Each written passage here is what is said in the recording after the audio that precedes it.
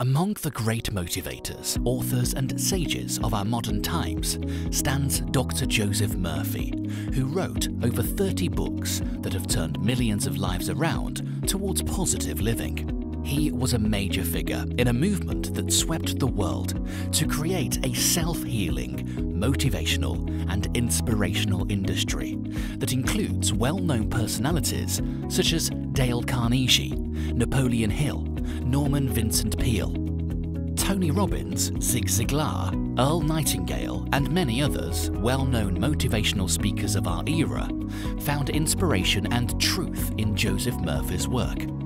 Millions of people listened to his daily radio broadcast, and his lectures and sermons were read and attended by thousands. What exactly did he teach? What were his core messages? And where did it all come from? Why were so many people attracted to his message? On this video, we examine the life of this prodigy of humanity and his top 5 principles and why you should listen to them. At number 5, we learn about the mind and the subconscious mind. To quote directly from his book, The Power of Your Subconscious Mind, Joseph says, "The law of your mind is the law of belief," and quotes from the Bible a passage from Mark chapter 11, verse 23. "Whosoever shall say unto this mountain, Be thou removed, and be thou cast into the sea, and shall not doubt in his heart, but shall believe that those things which shall he saith shall come to pass, he shall have whatsoever he saith." But is this really true? What does it mean to move a mountain by mere words of faith? Is this a religious thing? Here, Joseph Murphy tells us that it is a matter of employing the powers of our mind, powers which we are all endowed with from our Creator, and that we often ignore.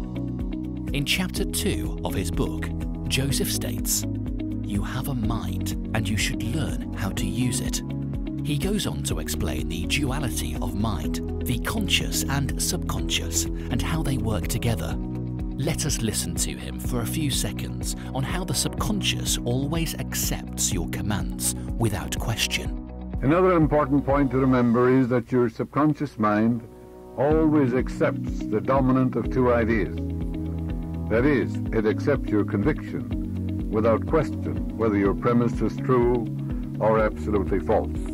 The working principle here, that of the subconscious mind, is first attributed to the famous psychoanalyst Sigmund Freud, who, around 1893, described those impulses and associations that we are not aware of and yet are part of our daily lives as the result of the action of the subconscious mind. What tells your heart when to beat? How do the lungs know when to breathe? Isn't this untapped power worth a few minutes of your time? Keep on watching to learn how Joseph Murphy masterfully taught with practical examples how to use the inner workings of the subconscious mind to transform your life in that which you desire. At number 4 is the power of the subconscious mind. Where does this power come from, and how does it work? What is the relationship between God and the subconscious mind? Joseph spoke multiple times of how the subconscious has access to all the wealth and all the resources of the universe. He equated this power to God. Let us listen in his own words what he said about this power.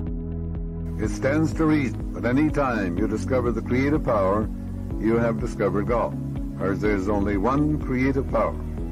Not 2, 3, or 1,000, just one. Joseph was a powerful preacher with a unique voice that attracted the audience and made them listen. But his life and learning were quite intriguing as well.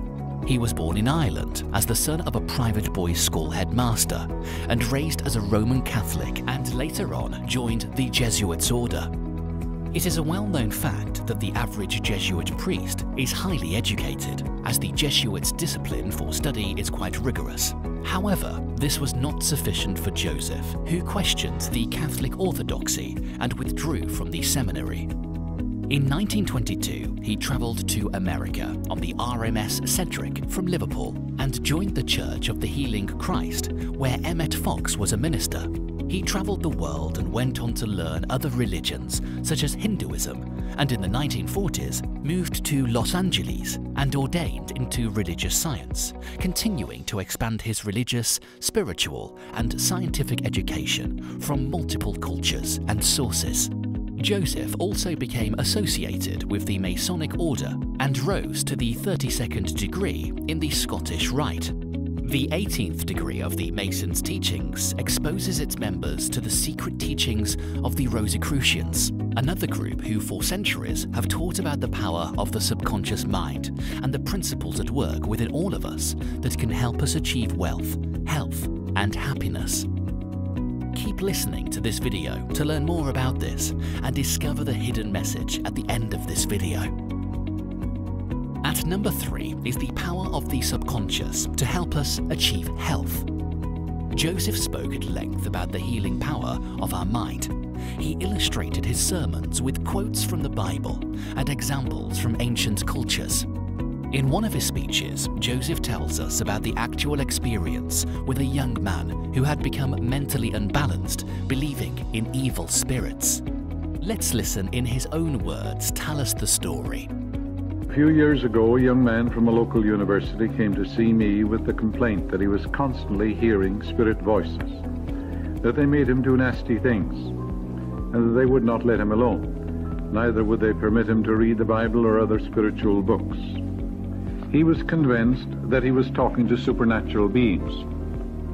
This young man was clairaudient. Not knowing that all men possess this faculty to some degree, he began to think it was due to evil spirits. His superstitious beliefs caused him to ascribe it to departed spirits. Through constant worry, he became a monomaniac on the subject.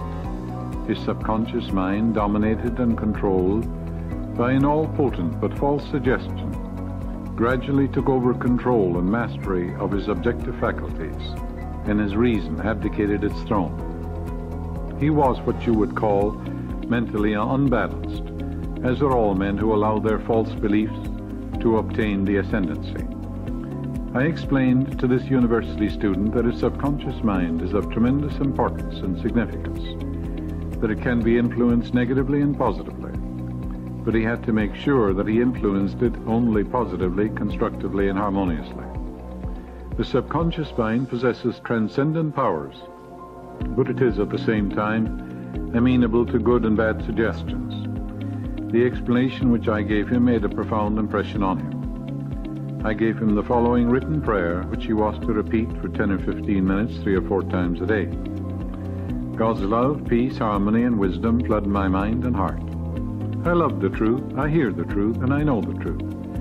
I know God is love, and His love surrounds me, enfolds me, and enwraps me. God's river of peace floods my mind, and I give thanks for my freedom. He repeated this prayer slowly, quietly, reverently, and with deep feeling, particularly prior to sleep. By identifying himself with harmony and peace, he brought about a rearrangement of the thought patterns and imagery of his mind. And a healing followed. He brought about a healing of the mind by repetition of these truths, coupled with faith and expectancy. Modern psychology has demonstrated in multiple occasions that what the mind believes can translate into actual physical effects. In modern industry, it is a well-known fact that improper jokes and pranks at the wrong moment can cost lives because of what people can believe. One example of such industry is where labourers work with hot tar, a dangerous material to handle. A joke of someone throwing cold water on the back of a fellow worker while at the same time calling hot tar can cause severe scalding and blistering in the back of the recipient. In another example, a person under hypnosis is told that he or she will be touched by a hot red iron. Then the person is touched by just a pencil, and the result is that a blister will appear in the skin where the person was touched just by the pencil. Why then does the body react to something that is not true with actual physiological changes? Because the subconscious is under control of the body, and the subconscious does not argue against what the conscious mind commands. Once the mind has told the subconscious what it is, then the subconscious obeys without question. If your mind believes it, then the subconscious will act. Keep on watching for the next topic from Joseph Murphy. At number 2 is the power of the subconscious to help you achieve wealth. Joseph tells us that the universe has made available to us all that we need to live well and prosper. Yet, somehow, we have been educated that being poor is okay and seeking wealth is not. This is contrary to nature and the supreme intelligence which wants to supply us with all of our needs and more. Joseph calls it the invisible law of opulence, and to achieve it, all we need to do is educate our minds to harmonize with the cosmic generosity of the supreme intelligence. Let's hear it from his own voice. In other words, there's supreme intelligence that responds to your conscious thinking and imagery. Pray for divine guidance, therefore, in all your ways. As you make a habit of this attitude of mind, you will find the invisible law of opulence can and will produce visible riches for you. This is far from a new concept. We have heard it from the sages of the past before. All wealth is available to those that align with God.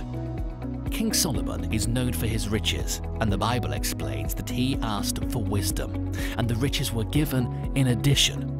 I give you also what you have not asked, both riches and honor, so that no king shall compare with you all your days. 1 Kings chapter 3, verse 13. It is not a coincidence that the king of the Hebrews attended the same mystery schools of ancient Egypt, where many of the highest, most renowned philosophers of the past also learned their wisdom and went on to form their own schools, such as Pythagoras of Samos, who established a school in Croton.